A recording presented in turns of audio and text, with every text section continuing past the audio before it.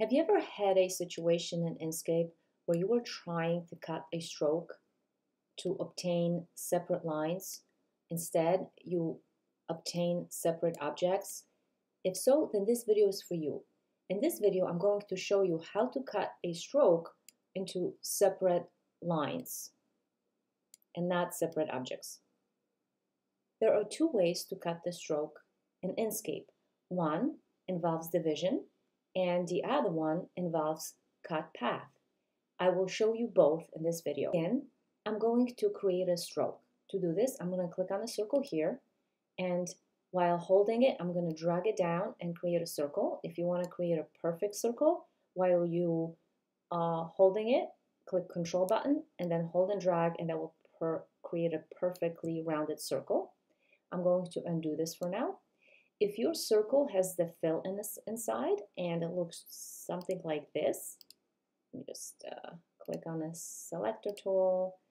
The simple way to get rid of this is click on the X button here in the corner on the bottom, and that gets rid of fill.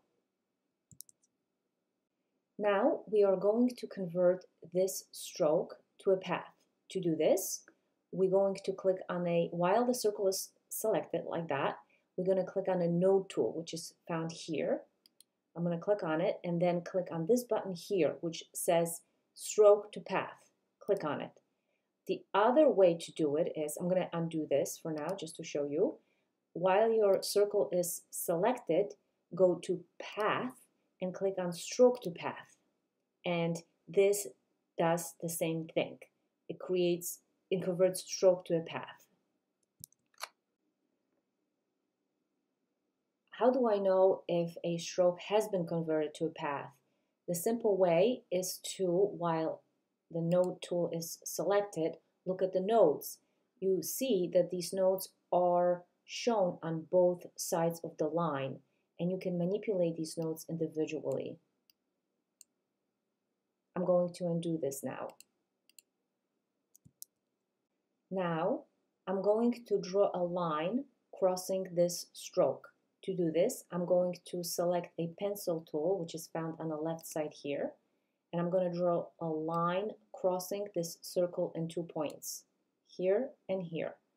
Now, I'm going to go to a selector tool, and while this is selected, I'm going to hold a Shift button and click on a circle to make sure that both objects are selected.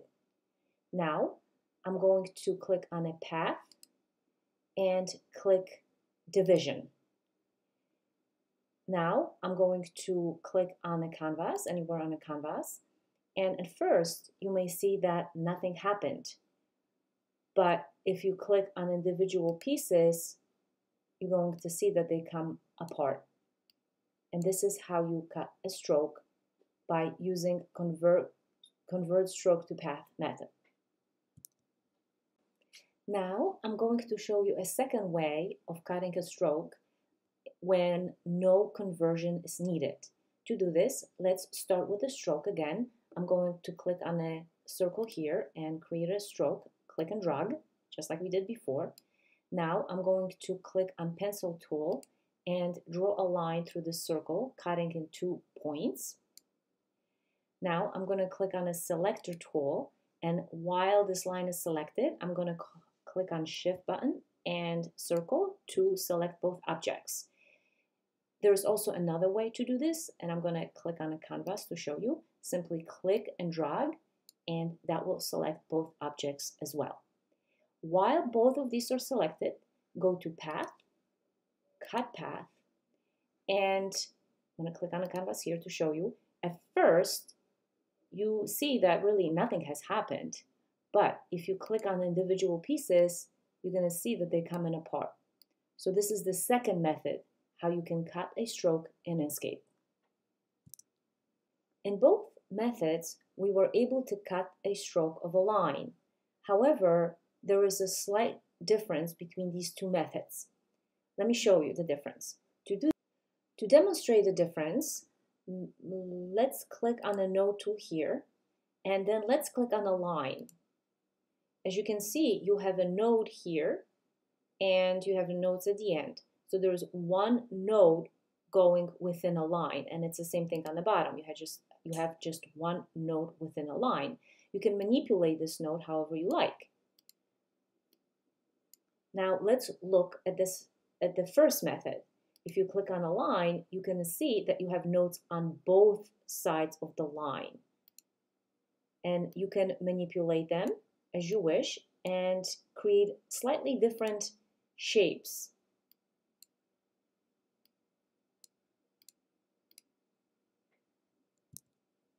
Another thing I would like to mention to you is that you can use a pen tool or another object to cut a stroke of a line in Inkscape. You don't have to necessarily use a pencil tool as I showed you in an example. Let me show you. So I'm going to click on a pen tool here and click and double click to release it. And now I'm going to click a selector tool with the shift. I'm going to select a circle, go to path, cut path, and now as you can see the stroke has been cut as well. Now let's repeat this while using an object. For this purpose, I'm going to click on a star, and I know it's star because it's highlighted here. I'm going to click and drag, and there's my star. I'm going to click on a selector tool and move this star closer to a circle so that way it intersects the stroke in 2 points, here and here, and this is where the cut is going to occur. Now while holding a shift button, I'm going to select the circle, go to path, cut path, and there's my stroke.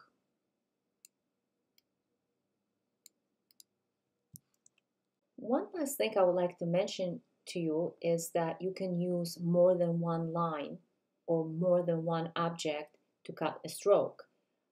Let me demonstrate it. Let's select pencil and draw a line through a circle. Now I'm going to draw another line going through this circle, just like that. Now I'm going to click on a selector tool, and while I'm holding a shift button, I'm going to click on a second line. While both of these lines are selected, go to path and click on combine. Now while these are combined, click shift and select your circle, go to path and cut path. And now if you're going to deselect this and move the pieces apart, you're going to see that the circle has been cut in the 2 places where the lines were intersecting the stroke.